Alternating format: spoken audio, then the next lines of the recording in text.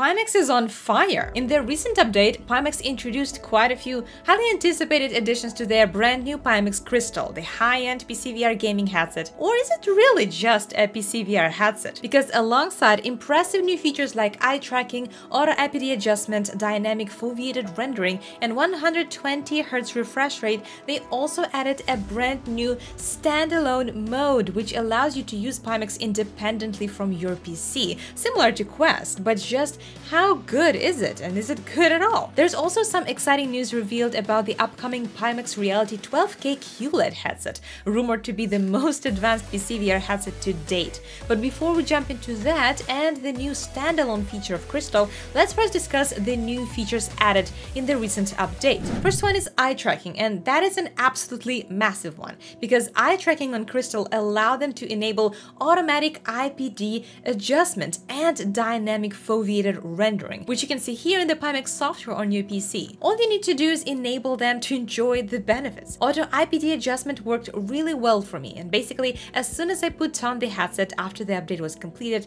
I heard the motors working and the lenses moved on their own to adjust their position. The only kind of strange thing here is that they would move pretty much every time I put on the headset. They seem to readjust every time I take it off and back on, but we'll see if that will be fixed in the future. Now just a word about foveated rendering. Basically, dynamic foveated rendering takes advantage of the eye tracking by rendering the parts of the screen that you're directly looking at the highest resolution, while the image at the periphery is rendered at lower resolution. This allows much higher computational power, as your PC doesn't have to use all of its resources to render the entire screen, but only focus on the parts in your direct field of vision. This worked exceptionally well on PSVR 2, which also features dynamic foveated rendering. And now, thanks to the enabled eye tracking, it's also available on Crystal. There's a pretty extensive list of games that are currently supporting dynamic foveated rendering. You can find the link to this document in the description. Thank you, Immersed Robot, for sharing this document. The game that I was recommended to try to check this dynamic foveated rendering performance is DCS World,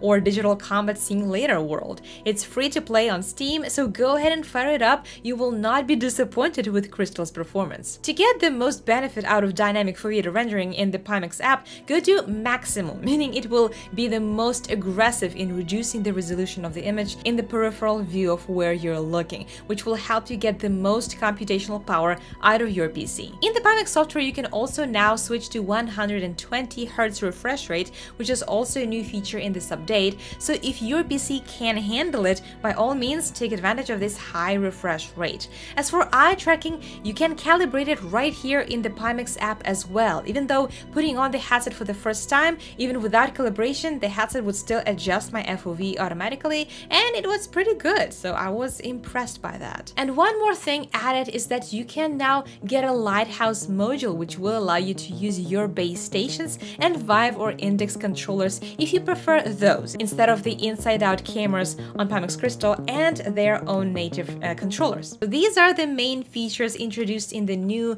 Pimax Crystal update, and now we can move on to the most anticipated feature, which is the standalone mode. It basically turns your Pimax Crystal into a Quest-like headset, allowing you to play standalone games. You can enable it by simply turning this physical switch on the back of the visor, and the first thing that you will do is set up your room, not unlike on Quest 2. You set up the floor height and the boundaries. Now the problem I found here is that it seems to restart this process every time you put on the headset. Like, it doesn't seem to save it, which I found really odd. I don't know if that was made by design, I don't really think so, but this is how it is in my headset for now. Of course, I could see a significant downgrading in the visual quality, obviously because the image is rendered in 2K rather than 4K in the standalone mode. Unfortunately, I'm unable to show you the direct recording of the gameplay because as of now, Pimax software doesn't support recording. Again, rather annoying for content creators. To be honest, why Pimax decided to include a standalone mode in Crystal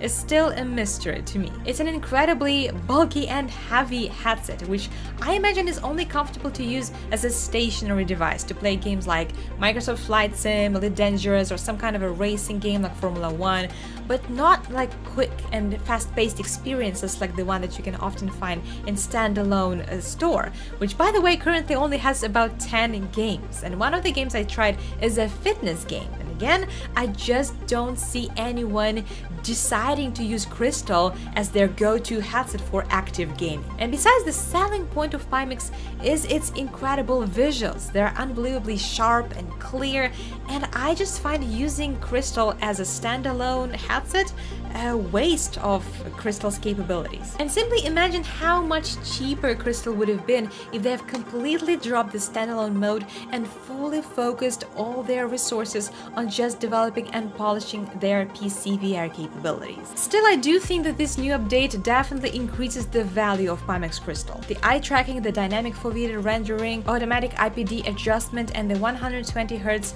refresh rate are definitely very worthy upgrades that are making this headset much better, and I think that it is much easier to set up now than before. In my initial review, I was really complaining a lot about how difficult it is and how many things were not working. Well, now it really is not the case anymore. I think that they have resolved most of the issues that I used to face in my initial testing, with the exception of maybe making it work with the RTX 3090 Ti graphics card. That one is still quite problematic for many PCVR headsets, including Pimax Crystal, but it did work great on 3080. There's also some interesting news that Pimax Crystal is now entering the trade-in program of 12K, but it has some strange things in that news that don't really make sense to me, but I actually discussed them more in this video, so go ahead and check it out if you're interested in maybe purchasing 12K when it's finally available, and how Pimax Crystal might help you with that or not. We'll have to see. Thanks for watching, and see you next time.